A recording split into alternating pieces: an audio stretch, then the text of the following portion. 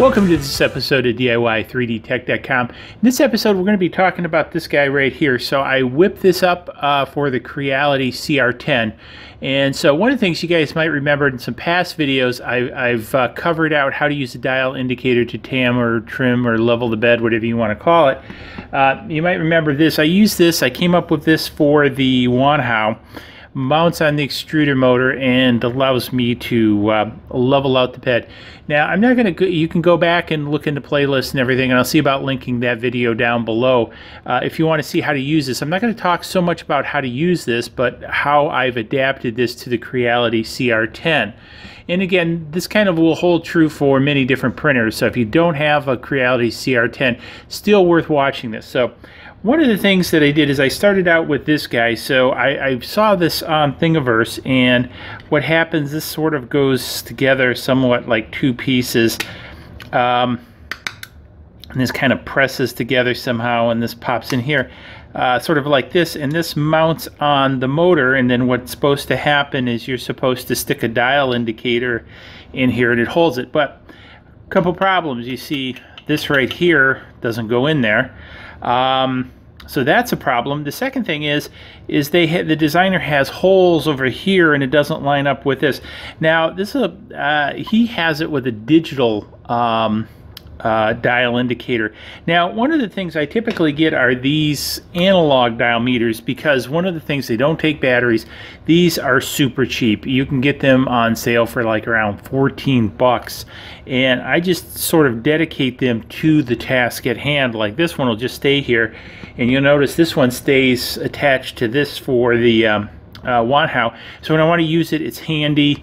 You know, and the whole thing, you know, cost me under 20 bucks really, because the idea, I don't need the detail of the digital meter, because what I'm simply doing is tramming out the bed. You know, so it's level to itself. So I do the paper test and then tram it out. And again, I'll put that video down below, so I don't want to get into that too much.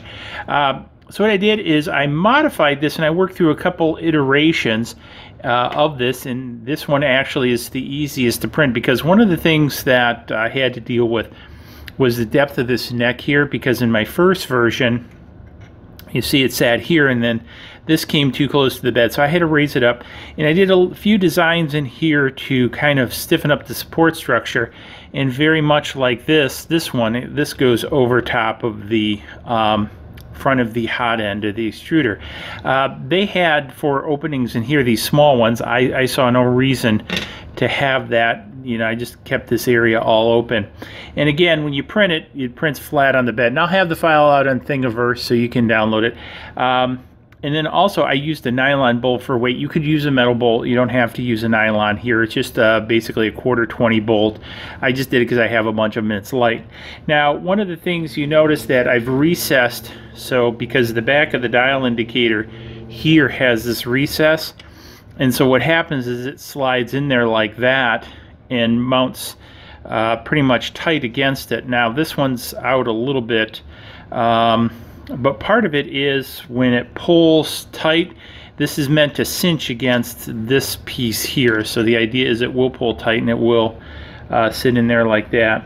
And this guy kind of sits a little bit flush there too. So anyways, kind of want to share that. I went through a couple iterations in design, but I think I finally got it now.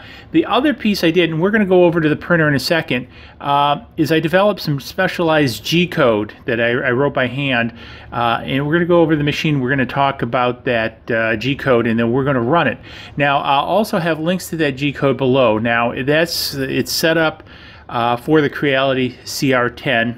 However, if you know anything about G-code, you can modify it for any size printer. You simply just do a find and replace on the bed coordinates and adjust it to your bed size, and you're good to go. So pretty simplistic stuff. So tell you what, let's head over to this CR10 and take a look at this in action. Okay, welcome back. We're at the Creality CR10. We've got the meter set up. We don't have set up, but we have it here. So what I'm going to do is I'm going to run the first set of G-code, and I want to walk you through this. So this is the Align Discover G-code, and again, I'll have this out on the site. So what I'm going to do is I'm going to start this G-code. So you just go to print from SD card, and you'll have it on your SD card, and then you'll do CR10 Align Discovery, And then what will happen is it'll do a homing run as it's doing now. And one of the things for demonstration purposes, I've got the heat turned off on the bed and the hot end. You'll want to edit the code to put in your more favored temperatures, but right now, for the sake of demonstration, I want to turn it off. So now it's done its home run, and what it's doing is it's going to raise itself up to position it for you to install the meter on the hot end. So we'll let it come up to height and it'll stop. It'll dwell at this position for 20 seconds. So you have 20 seconds now to put this heater on before it starts up again. Not the heater on, but the gauge. And then again, just kind of push it on so it's tight. And that's all you do. So you wait your 20 seconds now, so you can see it's installed on the... So now it's starting up again, so it's going to move to its home position now. And make sure it hits the bed. It's going to come up pretty close. And then what we're going to do is we're going to have another 20 seconds to zero out the indicator. So I've now zeroed out the indicator. So I've got another camera. I don't think you can see it over here. I'll switch to it, it'll run. So now you can see it making its run. So what will happen is it'll move over and it'll do steps every 10 millimeters as it moves across the bed. And what you can do is on the other camera, I hope, getting video, you'll be able to see it measure the difference between each one. So again, this is one of the reasons I zeroed it out. So I'm about 7th thou delta. You notice it's kind of dipping down a little bit as if you're watching the video. And again, what happens, this is sort of a little bit of a discovery, so you can you know, see if there's low spots in your bed. You know, if you want to get even crazier, you can go every millimeter and really do something fancy. One of the things I would like to do with this is, if you guys know of, I'd like to get a digital multimeter, not a multimeter, but a digital dial indicator that has like RS-232 or USB out that isn't $1 billion.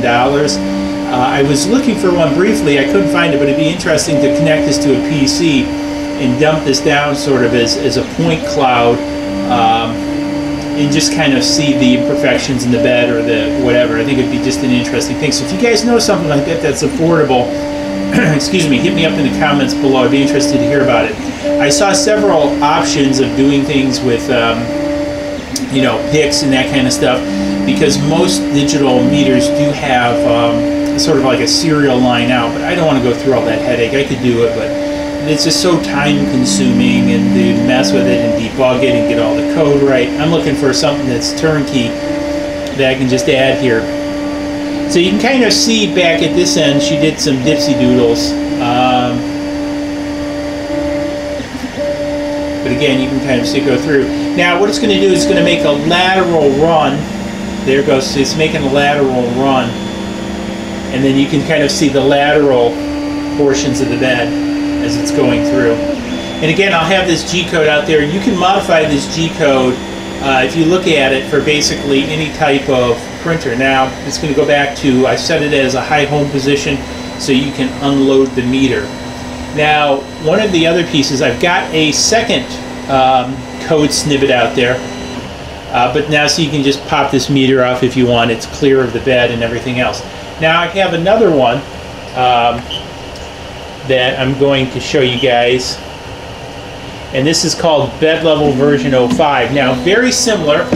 So it'll do a homing run. Now I've already got the gauge on here, so does the same setup routine once it does the home of lifting up the gauge on. I'm just going to leave the gauge on for right now. You're going to get the idea. So I'll probably just cut out the 20 seconds or so a dwell from the video. Okay, so here's normally where you would put the gauge on, just like I did the last time. Nothing fancy. I'm just going to leave the gauge on and then just edit it to where it starts.